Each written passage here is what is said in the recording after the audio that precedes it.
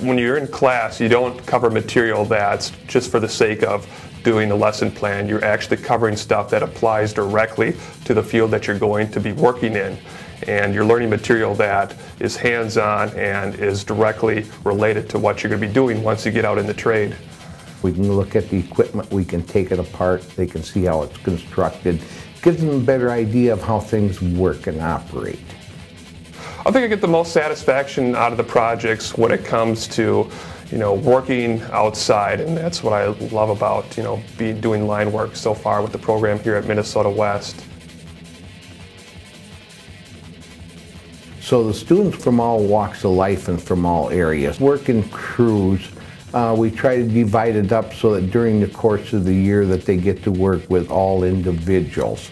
It gives them a better focus and understanding about how people coming from different areas might view things, how they might look at things. I think it makes a more well-rounded individual.